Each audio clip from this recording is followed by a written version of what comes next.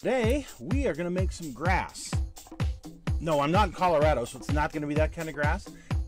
It's our techniques that are so simple and sensible, your mothers have practically built themselves.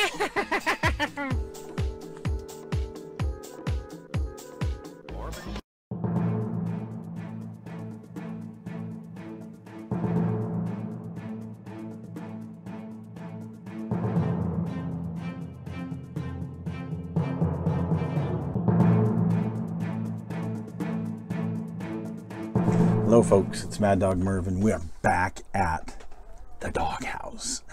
It's springtime. It finally showed up, can you believe it?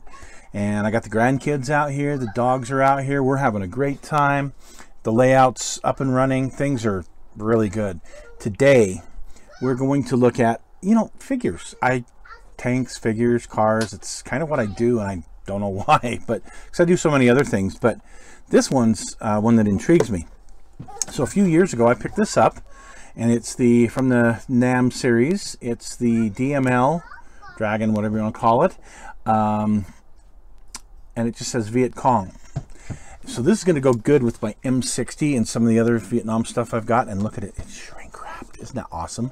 So we are going to do what Mad Dog Merv likes to do best, and that is get it out of the shrink wrap. Exactly. I got my little Emily visiting right now. Okay, so we're going to take this out and we're going to open it up. It looks like we have a lady wearing black pajamas. That's awesome. And it looks like we got a couple other guys wearing the black pajamas too. So this is awesome. Here's the back, and you can see the building instructions here. There's even a bicycle. A 1/35 scale bicycle. That's going to be, a real win for this. I like it.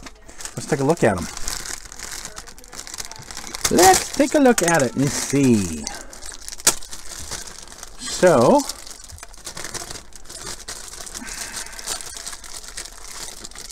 the inner bag is always a pain for me. All right. That's it. One sprue. One sprue. I don't see a lot of flash, mold lines, any of that kind of stuff. I mean, yeah, there is some mold lines on it, so it's going to be just fine.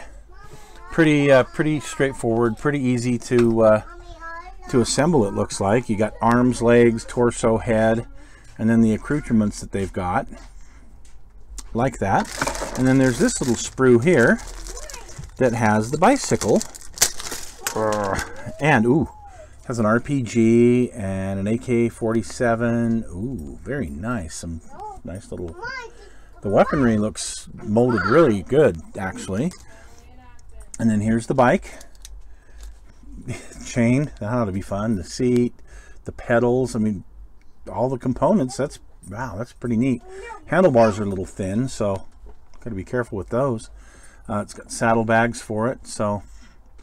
This is going to be fun.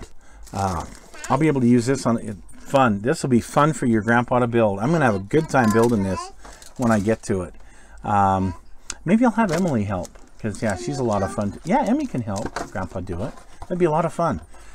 Involve the grandkids in a project like this, or involve your kids in a project like this.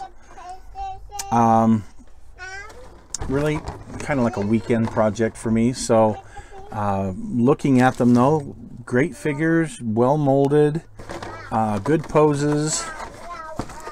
And this one dude here, let's close that up. One dude here, he's crouched down. Yeah, this is going to be a good build for me. So this was just kind of a little quick thing this week because, well, I've been wanting to do this for a while, and I know it's going to be a quick and easy build.